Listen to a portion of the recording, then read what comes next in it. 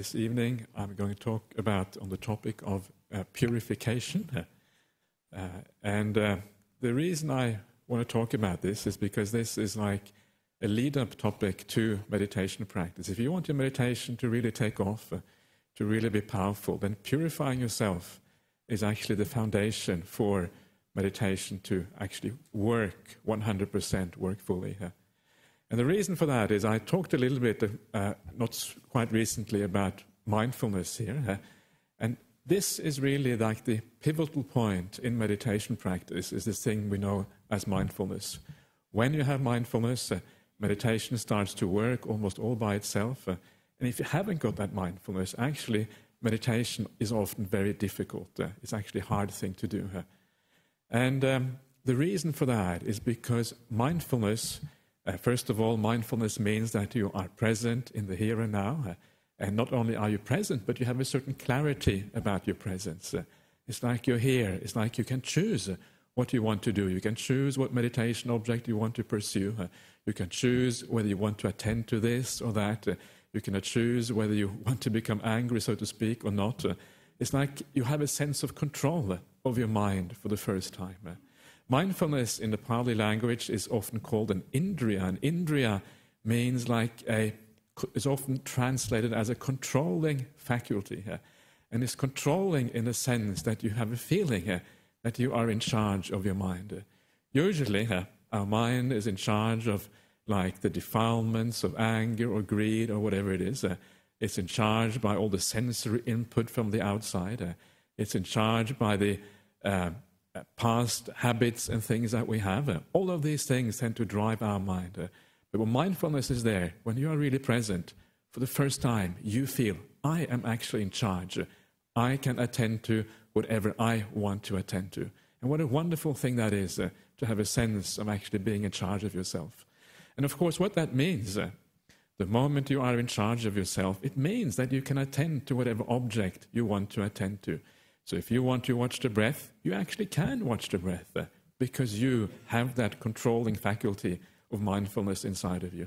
If you don't have the mindfulness there, if you don't have the ability to apply your mind wherever you want, of course, watching the breath is going to be very, very hard. And to be able to give rise to this mindfulness, and this is, I think, where Buddhism has its great strength. Buddhism is always about conditionality. It's about how things come into being. So we come to understand what are the causes, what are the reasons why mindfulness actually comes to exist. And what Buddhism says is that what you need for mindfulness to actually be there is purity of heart. That is the most important thing. You need morality, you need virtue, you need ethics, you need a mind that has a certain degree of purity. And if you think about it, it's actually very obvious why this is the case. I've talked about this here before, but I think it's probably worthwhile repeating again. It's very obvious why that is the case.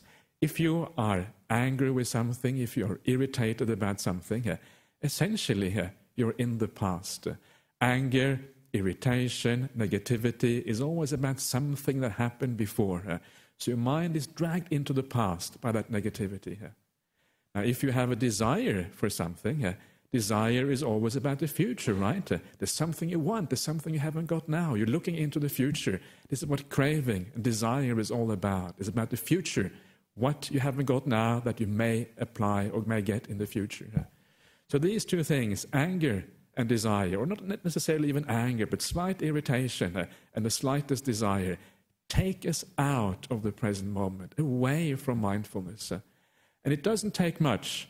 Just a little bit of that desire, a little bit of the irritation is enough to blur your ability to actually stay right here, right now. And that's why this purification process is so important, because it helps us to overcome these problems. And what you will find is that once you actually overcome the anger, once you overcome the desire, then usually all the rest of the hindrances also tend to fall away at the same time. So these are really the two important issues. And then you find over time, you do the purification, whatever it requires, you find that your mindfulness starts to brighten up. Every time you go on a retreat, you find something has happened since last time. So this is what I want to talk about in a little bit more depth this time, about the process of purification that we need to do in order to gradually move towards greater mindfulness. It's a very important part of the Buddhist path. This is basically all what the daily practice is all about, how to purify ourselves. And there's two aspects, you could say, to this purification. And one is like the negative aspect, where what we do is actually overcome the negative tendencies of the mind. And that, of course, is very important. And then there is a positive aspect, which I think often is not talked enough about. But the positive aspect is actually to develop the good qualities inside of us. This is equally important. So both of these go together, the overcoming of the negative and the actually working on the positive aspects of the mind. So first of all, let's talk a little bit about overcoming the negative. This is again a topic that I have spoken about it before, and many others no doubt have spoken about this as well. But I think it is worthwhile. This is the sort of thing which is worthwhile repeating almost ad nausea, so to speak, because it's so important. So if you feel bored, I think that's probably okay. So sorry about that, but that's the way I like to do this. So, and essentially, of course, the most important part of the negative states of mind is anger, irritation, negativity of mind. So how can we overcome this in daily life? And I want to talk about a few of the methods for overcoming these things.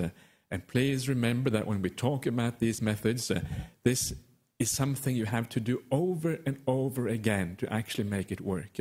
Everything in Buddhism is about developing things, about working on things, and that development happens over time. It's not something which happens just like that. You use it once and it's done. It's something that you need to think about again and again and again. And then gradually your mind changes and you start to look at things in a new way. It's interesting, sometimes people ask, why is it that it is so hard to overcome the defilements of the mind? Why is it so difficult not to be angry here? Why is it so hard not to have a sense of loving kindness towards people and compassion all the time? Why is it so difficult? And the reason why it is so hard is because we have very powerful habits of mind. And it is these habits that it makes it so difficult to turn direction and actually look in a new way. These are often habits that maybe you have taken with you, that have come with you from past lives perhaps, things that have been imprinted in your mind very firmly and very strongly in this life. And because it's almost like the circuitry of the brain or the mind, if you like, whatever it is, has been kind of set in a certain way. And now you have to redo the whole circuitry and start to do things afresh and look at things in a new way. The habits are very powerful. And I'm sure if you think about it, you know that this is true. If you think about sometimes you are in a certain situation, we all have certain people that sometimes irritate us a bit, right?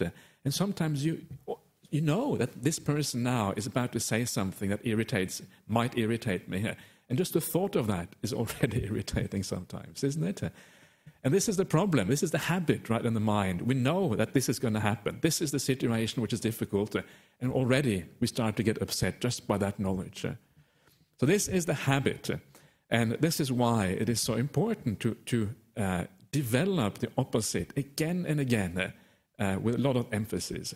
So the first way, and I think this is a very powerful way of overcoming that negative mind which finds fault in the world and becomes upset and angry with things. And this is to remind yourself that so often, almost always, when you become upset at somebody else, or even more so a certain situation, usually it is completely counterproductive. It doesn't work. It has absolutely no effect whatsoever.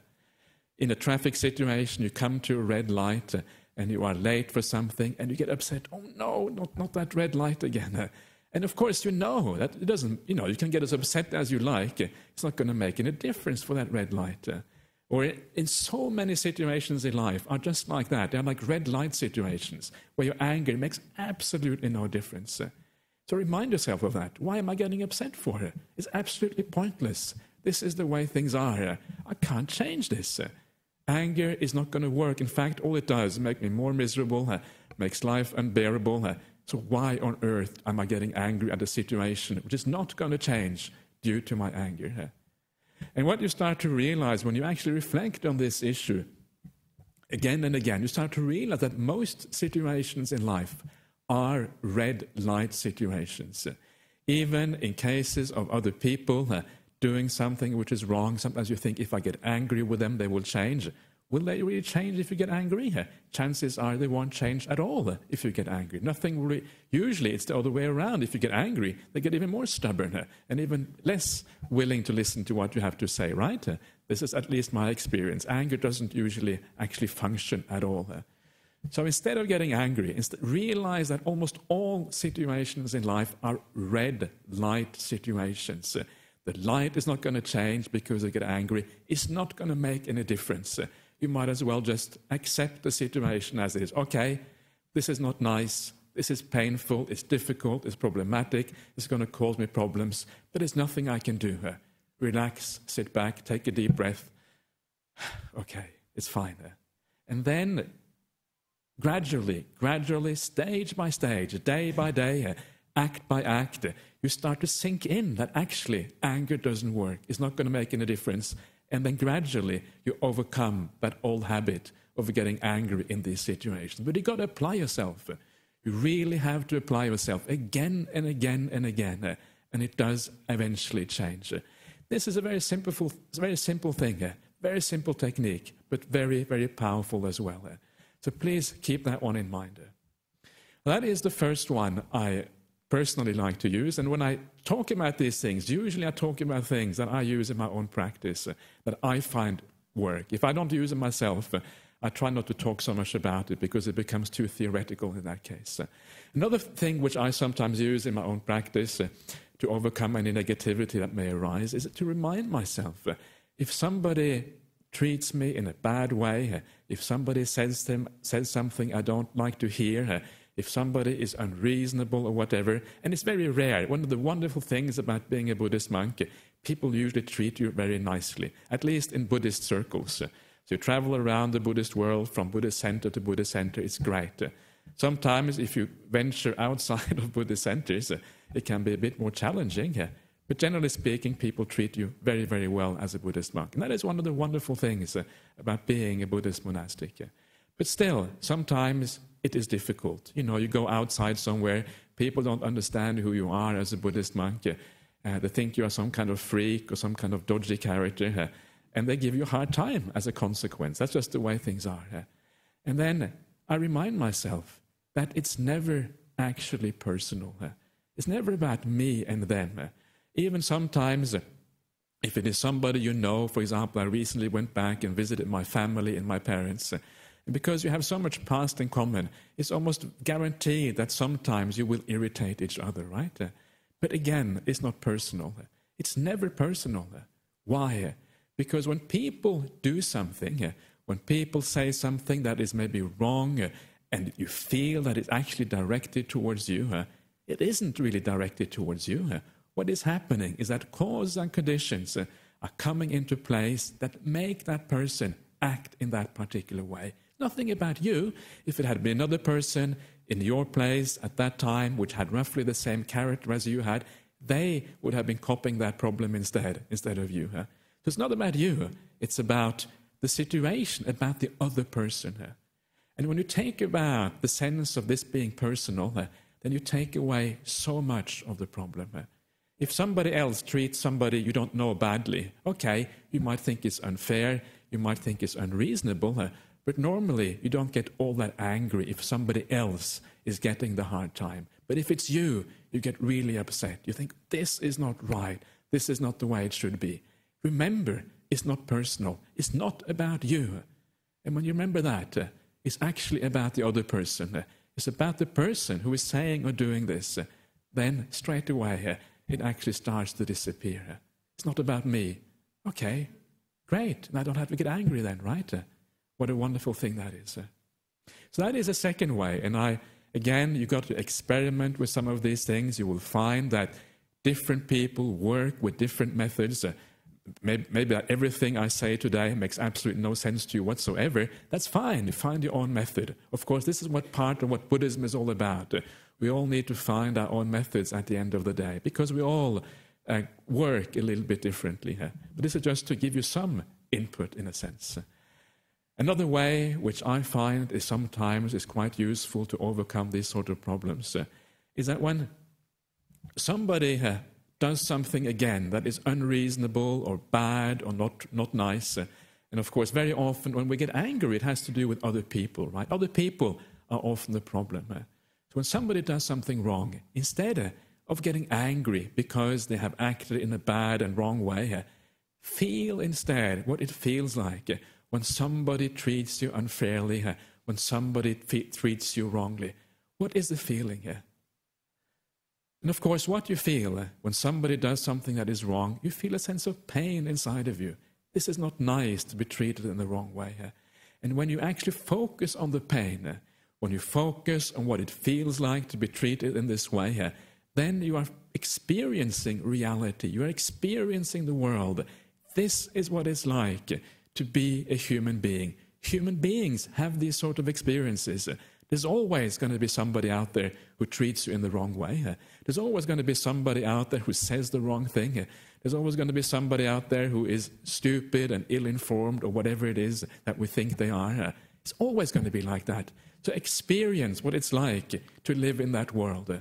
And when you experience what it's like to be in this world, then you actually start to understand something about suffering. You start to understand something about what it's like to be human, what it's like to be an animal, to what it's like to be a being.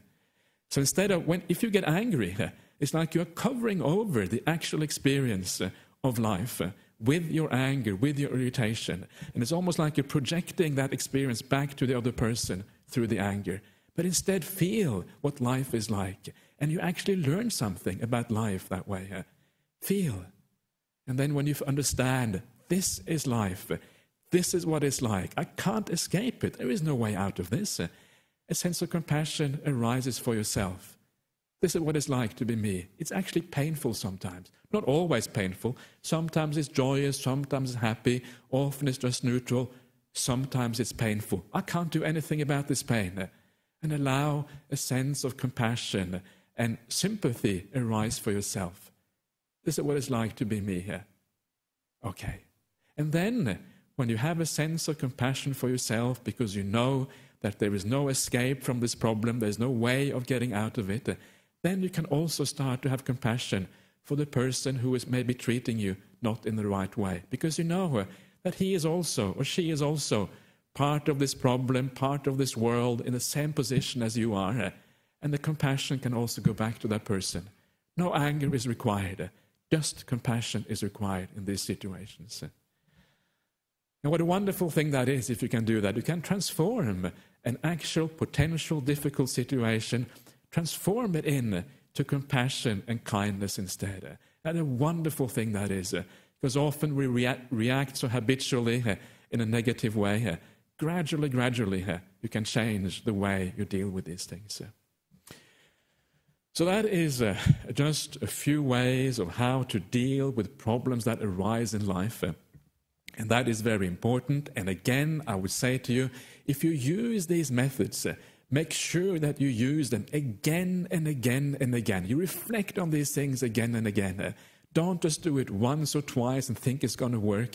These things become powerful when you do it over time, never again and again and again. And after a while, you will start to see that this actually becomes part of who you are. It becomes part of the view that you have of the world. And when you have this view of the world, it becomes a habit, and you start to act in these ways naturally. And you can see the change in yourself over the months, over the years. And when you see it, it's such a wonderful thing, because it's like your character is actually changing. It's being molded, but in a beautiful way. So keep on doing it and then see what happens. So that is like overcoming some of the negative emotions. Now I want to come to the other aspect, which actually is the developing of the positive instead. And this is sometimes, I think, something which is forgotten in Buddhism. We talk about keeping the 5 precepts, we talk about not doing what is bad, but actually a very important part of this path is doing what is good. Very important part of the path. And if you really want to purify yourself, if you really want to create a beautiful kind of inner you, a beautiful mind. And this is so much part of actually the path. And of course, an important part of this is what I was trying to do before during the meditation, is to do a bit of metta. Metta is this loving kindness, the well-wishing, the goodwill towards other beings, a very important part of it. But for this metta meditation to work, you need, first of all, a foundation in metta in daily life. You need to actually have that metta in how you interact with people in daily life. Then, when you have that metta in daily life, when you interact with people in the right way, then you will find that the meditation itself starts to take off. This is a very important part of it, because it starts to change your perception. You start to look at people in a new way, and then you bring that back into your meditation practice, and you get these beautiful feelings start to arise. So how can we bring this metta into our daily life? And it's very simple.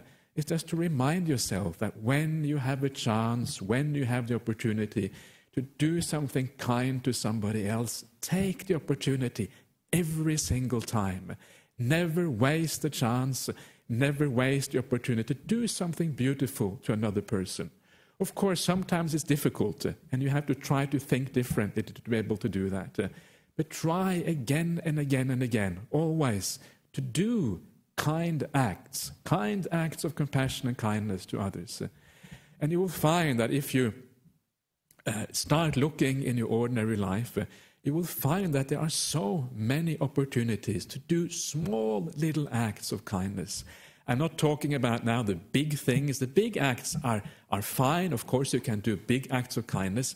But really, what really is important are the small little things in daily life.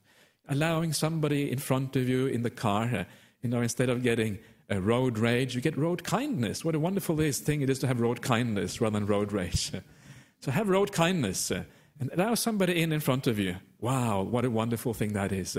Do something, just in ordinary life. Do something kind. Somebody needs a hand, give them a hand. Somebody needs to lift something heavy, help them to lift something heavy. If you're sitting in the office, you can share. So often we can share things with the people around us. Share things with somebody you don't normally share something with. Also, one of the very powerful things of kindness is to actually be kind to strangers. Why is it so powerful to be kind to strangers? Because very often, the family members we have or the office work members we have, there's always a certain vested interest in being kind to these people. We expect something in return. If we are kind to the office workers, we expect they will be kind to us back. If we are kind to the family members, we expect a certain return. If you are kind to a perfect stranger, somebody you may never ever see again, there's absolutely no vested interest. There's no desire. There's nothing there to make that kindness impure in any way whatsoever. It's a very pure and beautiful kind of kindness. So see if you can do something beautiful to an absolute stranger sometimes. And then you start to understand what metta actually is. You are kind to somebody here. It's a pure and beautiful type of kindness. And that feeling that comes inside of you when you're kind to a perfect stranger, that is the direction in which metta is leading. That is what metta really is about, that kindness. And then later on, when you reflect on that beautiful act you did, you can actually bring that into your meditation to help you generate that sense of goodness and kindness inside of you. It's a wonderful thing. And recently, when I went back to visit my parents in Norway, my mother told me a story that was very, very beautiful and very nice. And I guess Norway is like everywhere around the world. Sometimes there's lots of immigrants these days in Norway, just like there is in Australia. And some of these immigrants sometimes get a very hard time. They come from like a culture you don't really like, and they have the wrong religion and all this kind of things. And and certain people often get a hard time. This is the way things seem to be around the world. And she said that one day she was staying in my parents' apartment in Oslo, and she said that she needed to go down. She was going to take a bus somewhere. It was a long bus journey, and she was going to take a taxi to the bus station. So she goes down, And the taxi driver happens to be one of these foreigners. And straight away, he speaks with a strange accent and looks foreign and all these kind of things. But that's fine. My mother is not very prejudiced, so she doesn't have a problem with that. So she gets into the car and she says, "Oh, please take me to the bus terminal," or whatever it is. So they drive through the city. And then eventually they arrive at the bus terminal. And just as the car is about to stop, my mother is about to open her bag and take out her wallet and to pay the driver, she realizes she has forgotten her wallet. She doesn't have a wallet with her. And she panics and says, "Oh, what am I going to do?" And she's about to say to the taxi driver, "Oh, I haven't got my wallet." And she's about to say that, "Please take me back to my apartment so I can get my wallet." But before she has a chance to say that, he says, "Never mind. It doesn't matter. You can pay later on. Now is not important." He doesn't ask for any ID. He doesn't ask who she is, what her name is, nothing. All he says, "You can pay later on." And of course, my mother is astonished. Here is one of these people who are usually kind of looked down upon as a bit dodgy in Norwegian society. And here is one person who is more kind than, by far anybody would normally be. He says, "Don't have to pay." What an amazing thing that is. And then she realized, well, if I haven't got my wallet, how am I going to get the bus ticket? It's a long journey. The bus ticket is expensive. It's about $100 or whatever. So she says to the taxi driver, "This is hopeless. I can't even get a bus ticket. I can't, go down to where I want to go." And he says, "Never mind. I'll give you the money for the bus ticket." And then he says, again, "You can pay this back later on." Doesn't ask for any ID, ask for nothing. Pay back at your own leisure. So he gives my mother $100. That is an amazing story, and it is one of those wonderful stories because these are the people who are kind of looked down upon as a bit dodgy in many societies, a bit kind of, you're not really sure where they're at. And here, he is more kind, has more kindness in him, more uprightness in him, more generosity in him than almost anybody else you would find anywhere on this planet. What a beautiful thing that is. And my mother said that after that, she has this wonderful, positive view of these immigrants. Before, she didn't really know, but now this wonderful, positive view. One man can make such an incredible difference for how we look at the world and how we view other people. And this is the same here and now. If you do act of kindness, if you do something generous, good, kind to somebody you may have never seen before, you don't know what kind of impact that is going to leave on that person. Sometimes when you do something beautiful, it leaves an impact in that person's mind, just like it left an impact in my mother's mind. She's talking about this happened 10 years ago. She's still talking about it as if it's some kind of miracle from heaven. And the same thing will happen to you. And it raises people's spirits. It gives them a belief in humanity, a belief that there is something beautiful out there. So not only is it good for you, not only does it purify you, but sometimes these acts of kindness have such a powerful impact on the people around you. It makes people have a sense of belief in the world, that there is goodness out there. There's a good world we're actually living in. Very powerful, very beautiful. But I think for me, when I think about kindness and goodness, one of the person that I always think of as maybe the kindest and most good person is somebody like Ajahn Brahma. I have lived with Ajahn Brahma at Bodhinyana Monastery for about 18 years now. I know him very, very well. And he's the abbot of the monastery, right? Been a monk for 40 years. He's a very, very senior monk by all standards. He's a very good meditator. His meditation is very profound. He's a teacher of thousands, tens of thousands of people. He's my teacher. He tells me what I should be doing. But Ajahn Brahm is the kind of person who will open the door for me and say, "Please walk through." Ajahn Brahm is the kind of person when he sits there with his tea, and he has this tea with condensed milk. Everybody says you shouldn't be having so much condensed milk because it's bad for you. He doesn't care about such things. But what he says is that as soon as he had his condensed milk, he passes down to you. "You too, please have some condensed milk." And it comes from kindness. It's so beautiful. And he will always do little act of kindness like that all the time. He is the most senior. He should be the most important person. And yet he is the one who does all the little acts of kindness. How beautiful that is. How wonderful it is to have a teacher who has that kind of heart. And why does he do this? You may think, what's the point? And the point, of course, is that for Ajahn Brahm, being kind, being good, gives him happiness. It sustains his meditation, and his meditation sustains his kindness. And the reason why his meditation is so powerful and so deep, and he really does have extremely deep meditation, the reason is precisely because of that kindness.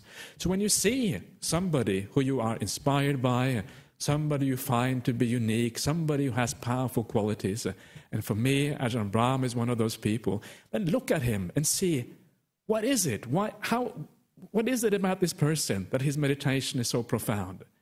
And look at him, observe, and you will see things like I see, the kindness, the generosity that comes out of him naturally. And when you observe that, you think, yes, this is why his meditation is so powerful. I should emulate the way Ajahn Brahm is happening, or is working, or doing things, or any other teacher you have that is very powerful and has very good meditation. Look at why the meditation is so powerful. Look at the kindness, look at the goodness there, and then try to emulate it. And when you emulate it, you too will be moving in the same direction. So this is the power of that kindness. It actually takes you towards mindfulness and then good meditation later on. I'm always astonished at somebody like Ajahn Brahm, who, you'd think that he would be full of himself and have a big ego, but he's the last person to have a big ego. He will take the most, smallest anagarika in the monastery and allow him to go first and give him something, say something kind. And what a wonderful example that is. And when that happens, when you start to develop this goodness in your life, when you start to act consistently with kindness as much as you can, there's a beautiful simile in the Buddhist suttas. These are the discourses by the Buddha. The beautiful simile to show you what happens when you do that.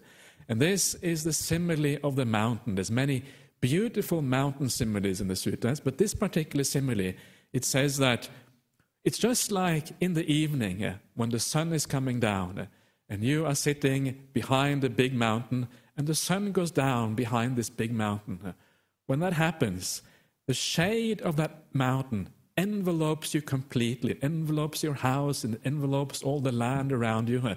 The shade becomes completely all-encompassing. The shade of that mountain as the sun is setting here. And in exactly the same way as a shade envelopes you completely at sundown, in exactly the same way, if you are a person who habitually does good, habitually is kind, what happens is that those kindness, that goodness start to envelope you. And when you have finished a long day, maybe you are tired because you've been working very hard, maybe you have a family and all these kind of things, but eventually at the end of the day, you sit down, maybe in your favorite chair or whatever it is, and you just take a breath and you sigh and you just relax after a hard day. What happens? The good actions come back to you. They envelope you. They come around you, and you just feel a natural sense of goodness and happiness inside of you because of your goodness. And it's a beautiful simile here, how the goodness actually comes around you, and it's like your mind becomes permeated by that goodness. You don't have to really reflect on your good acts anymore. They become part of who you are, part of your personality here. Wonderful. I find that simile so inspiring and so beautiful myself. Think about that simile, and then maybe that will help you a little bit and drive you in the right direction. Sometimes in Buddhism we talk about meditation techniques, some things like silanusati. Silanusati means like a recollection of your virtue and kindness, and chaganusati is a recollection of your generosity, what you give to others. And these are like meditation techniques when you reflect on what you have done in the past. But sometimes you don't need to reflect all that much, because if your life is permeated by the goodness, all you have to do is sit back and all the good memories come back to you and you just feel naturally good. This is the ideal way of doing these sort of recollections. Just allow it to come into you and wow, it is beautiful. And you feel really good. And it's a wholesome goodness, not an ego. It's not, I am great. It's just a natural beautiful sense of goodness inside of you. So that is the beautiful acts. Of course, the beautiful acts in life, they also extend to speech. Speech is often difficult, but again, extend it to speech as well. Say something nice to the people around you. Say something beautiful. It explains in the suttas how we should act in this way. And the Buddha says there's two things about beautiful speech. First, it is speech that leads to harmony. Speech that brings people together, that doesn't divide them. You don't say bad things about other people, at least not normally. Or maybe occasionally it is the right time because you have to do it for whatever reason. But normally you say good things about other people. And in a Buddhist society, excuse me, such as this, where people keep the 5 precepts, where people do good things, it is very easy to see the goodness in the people around you. There isn't really much bad you need to say. How wonderful it is to be with people like this. Say good things about the people of the Buddhist society. Say good things about people around you. Create harmony, create cohesion, create unity, not division. This is one of the important things, important aspects of right speech. And when you do that, you also get at the same time a very beautiful Buddhist society which is harmonious and unified. People treat each other with care and kindness. And the other aspect of right speech in Buddhism, in the suttas, is to speak words that go to the heart of other people, words that are liked by many, words that are kind and generous, words that people want to hear. It's the opposite of harsh speech, opposite of the speech that is angry and negative. It's the speech that goes to the heart. And this is the other quality of right speech. To see if you can find that speech that actually goes to the heart of other people. And when you do that, you know what it's like. Sometimes there are people, when they speak, it's just always beautiful when they speak. It's like you know they're going to say nice things. And how beautiful it is to be around people like that. And you try to be the same. Try to be somebody who speaks beautiful words. And then you have the two aspects of right conduct. You have metta, you have loving kindness in action, you have loving kindness in speech. And then, when you start to think about that, you think about what does it feel like to have loving kindness? What does it feel like to have goodwill in action and speech towards others? Particularly when there's no vested interest whatsoever, it's a complete stranger. What is that feeling inside of you when you do that? Think about that feeling. That feeling is the beginning of the metta. That beautiful feeling when you just want to be kind to somebody else. That is the start of the metta practice. And you take that feeling, and when you do your metta meditation, you sit down, you superimpose that feeling on whatever people that you want to have metta and kindness towards. And then, perhaps then, you can start to give rise to that feeling inside of you, the beautiful feeling of kindness towards others. May you be well and happy, you think, and you really mean that. When you give somebody a gift, when you're kind to somebody in speech, what are you doing? Basically, you are saying, may you be well and happy, right? Because you wish them happiness, otherwise you wouldn't be kind towards them. And then in your meditation, you're doing exactly the same thing here. You're saying to the people, may you be well and happy. You're bringing that kindness back into your meditation that you developed outside. And then it really starts to work. And then you can actually do the metta meditation and it becomes powerful. One of the problems of metta meditation is always to actually give rise to a true feeling, not to just parrot, may you be well, may you be happy, may you be well. It doesn't really work, right? There was like somebody was saying here, I'm not sure if he's here today, he was saying, metta meditation is a bit like fake it until you make it, I think he said. And sometimes it feels like that. It feels like you're trying to fake it. So the point is, let's sometimes you fake it a little bit to try to make it, but let's try to make it as much as possible without faking it. And of course, the point is, to be able to make it, it has to come from your heart, right? You really have to mean it. May you be well, may you be happy, may you be free of suffering. It has to come from your heart. Allow it to come from your heart. Remember the times in your life when you had this feeling inside. Bring it out and then say from your heart, may you be well and happy. Choose the right object, Choose a way that works for you. Try different things, try different people, try different directions, and make it work. And say from your heart, truly, honestly, may you be well and happy. May you be free of suffering. And then wait. Don't say it all the time, just wait. And see if the feeling arises inside of you. And then, when that feeling starts to arise inside of you, then you are doing the metta meditation. Then it is actually starting to work. And what a beautiful thing that is. And then, when that metta starts to work, then when you go back out into the world again, and you have to do kind things, you have to say kind things, it is so easy, because you already have so much goodwill inside of you. And then when it's easy to do the right things, when it's easy to say the right things, it is so easy to go back and do the metta meditation. And you get this beautiful snowball effect. It's a very slow snowball. The Dhamma works slowly. It takes time. But it's a snowball nonetheless that gradually grows. Over the months, over the years, you become more and more pure. You have more and more kindness inside of you. You have more and more beauty inside of you. And things gradually become better and better. And then, the next time you go on a meditation retreat and you sit down and you want to watch the breath or whatever it is, you find that your mindfulness is better than it was before. Your presence is more powerful. You're actually here. You can actually be around. Your mind is not just scattered all over the place anymore. Once you have had a chance to calm down from your daily life, you find that mindfulness becomes powerful. And the reason is because of all the purification you have been doing in your daily life. And then 6 months later, you go maybe on another meditation retreat, and you try again, and you find your mindfulness again is more powerful, because the purity of your heart is even better than it was before. And this is how you can monitor yourself. This is how you can see whether that purity is increasing, whether you are on the right path, by going on regular meditation retreats and seeing if it is actually working for you. Gradually, you're moving in the right direction. And then it becomes such a beautiful path. It becomes so wonderful because you can see that change is happening inside of you.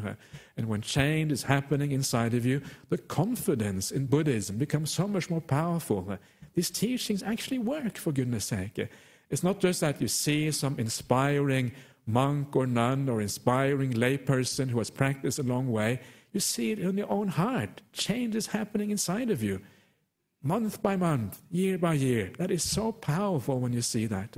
The reason I've been a monk now for 16, 17 years, and the only reason I'm still a monk is because I have seen a process happening inside of myself. I was completely hopeless when I first became a monk, but gradually I become less hopeless. And that is what a wonderful thing that is, just to become less hopeless. It's a great thing to become less hopeless. So, and this is what you see inside of yourself, because less hopeless means more happy. You feel more happy, you feel more at ease, you feel more relaxed. And then the confidence comes, the sense that Buddhism works comes, and everything takes on a life of its own, and you are on the way to much benefit for yourself and also other people. Thank you. That's the talk for this evening here.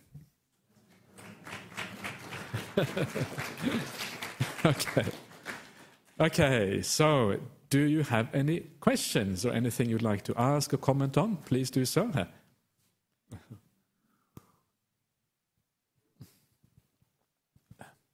Okay. Thank you, John. Okay, before I take these questions from various people around overseas, actually, is there anybody here who would like to ask something first of all? Give priority to the Nolamara crowd, our own people. It's always nice. Anybody want to say anything here? Please don't be afraid of saying anything here. You're quite happy, everybody? Okay, great. Okay, good. So let's take the questions from overseas then. This is the first one, is from Misha in the USA, and says, how can one show metta towards oneself? Okay, that's a very good question. People often find this difficult. But remember that, first of all, if you have metta towards others. Metta towards yourself usually also comes as part of that. Because metta is like a general attitude. If you have it towards others, you also will tend to have it towards yourself. So if you develop it towards others, it will come to yourself as well. But I think one of the most important things, one of the dangerous things in life is that we often are so judgmental towards ourselves. We think, I should be doing better, I haven't kept my 5 precepts 100% pure, I made a tiny little mistake, oh, I'm really bad. And this is sometimes the problem. We're too judgmental. But remember, and this is again this idea of the Buddhist idea of non-self, in the end, you're not really 100% in charge of yourself. There are all kinds of causes and conditions, past conditioning from your life when you were young, when you were a child, maybe from past lives, that drive you in a certain direction. And because it all drives you in a certain direction, it means that sometimes you are going to make mistakes. Remember that. It's not really so much your fault. It's not so much that you could have done anything different. Probably you couldn't. So accept that. Accept that that is part of the suffering of life. That sometimes you're going to make mistakes, right? And accept yourself. Forgive yourself. It's okay to make mistakes sometimes. Sometimes if you get angry with yourself, you just make it worse. And then because you get angry with yourself, then you don't like that anger. And actually, in my experience, anger just makes the whole knot of existence even more difficult to undo, so to speak. So anger doesn't work. Instead, have compassion for yourself and ask yourself, what can I do to avoid this in the future? Don't be judgmental. You're okay. You're doing wonderfully well. If you're already keeping the 5 precepts, wow, what a powerful thing that is in the world to keep the 5 precepts. If you do meditation practice to purify yourself, wow, what a wonderful thing that is in the world to do these things. Give yourself a break. Don't be so judgmental. If you're less judgmental of yourself, you will also be less judgmental of others. If you're less judgmental of others, you will be less judgmental of yourself. So ask yourself also, are you judgmental of other people? Don't be judgmental of other people. Don't do that, because it's so hard to know what other people actually are like. You don't know why they do the things they do. And if you had understood the other person fully, no doubt you would have forgiven that person. There's a French saying, apparently, which says that to understand everything is to forgive everything. To understand everything is to forgive everything. When you understand somebody completely, you will always be able to forgive because you know why they're doing what they're doing. So try some of these things, and then gradually you will be able to have more metta for yourself.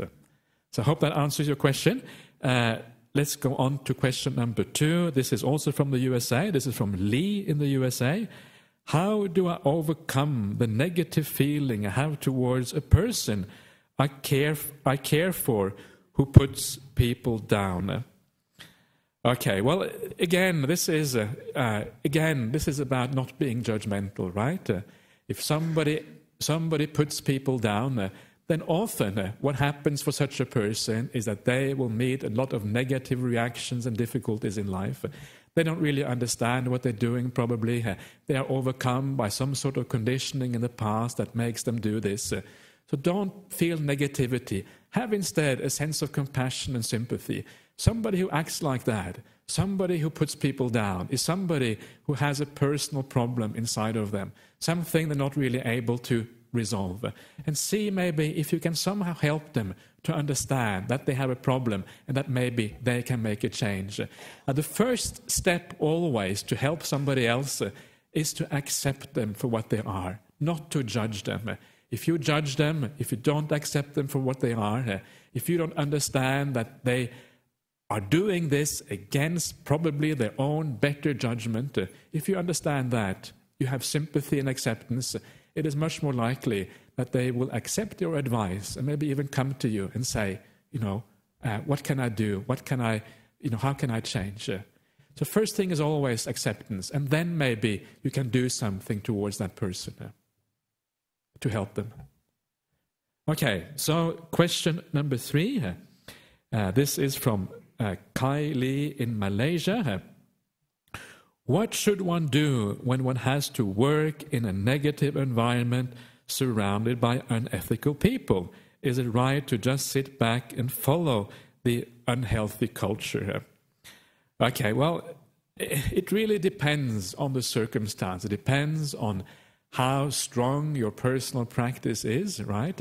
If you have a very strong personal practice and you are able to sort of, in a sense, withstand the unhealthy environment, maybe you have a few good friends who are on your wavelength that support you, maybe you have a strong family that supports you, maybe you have a Buddhist place you go to that supports you. If you feel that you are able to deal with the unethical environment and stay positive and actually maybe influence other people in a good way, then it is usually okay. But if you feel that the opposite is happening, that you in a sense are drowning in that environment, you're not able to stand your own ground, you are losing yourself, losing your sense of ethics and kindness inside of you, then if that is happening, then you should always ask yourself, what is really important in life? Is it this particular job, or is it my spiritual well-being? At the end of the day, the answer is so obvious. Of course, it is the spiritual well-being that really matters. What are you going to take with you when you die? What are you going to bring with you into the future? What is it that really makes you happy inside? Is it your state of mind, or is it the external things? So when it is a matter of your own spiritual development and your spiritual development is actually being hampered by your surroundings, then try and see if you can actually change those surroundings. That is a perfectly valid way of making a decision of doing something else. The only thing which matters in Buddhism is that we make progress on the Buddhist path. What matters is that we purify ourselves, that we grow in good qualities, and that we decline in bad qualities. That is all that matters. And all decisions we make in life should be made on that basis. It's a wonderful guideline for making decisions. All that matters is, am I improving in good qualities and declining in the bad ones? If you are, that is the way you should go. Excellent criteria for deciding what to do in life. Criteria. So I hope that works, and if you so see if you can work with that, and hopefully that will be of help for you. So, any last questions before we call it a evening? Everybody happy? Okay, great. So let us pay our respects to the Buddha Dharma Sangha.